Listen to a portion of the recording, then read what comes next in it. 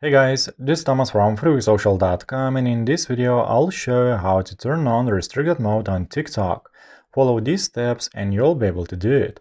Open up TikTok on your phone and log into your TikTok account. Click on the menu icon at the upper right corner.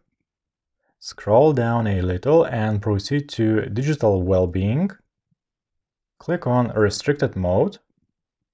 Now tap on Turn on Restricted Mode button at the bottom. Set a new passcode and confirm it afterwards. That's how it's done. I hope this guide was helpful and you're able to turn on restricted mode on TikTok. Don't forget to like this video and visit us at freewithsocial.com.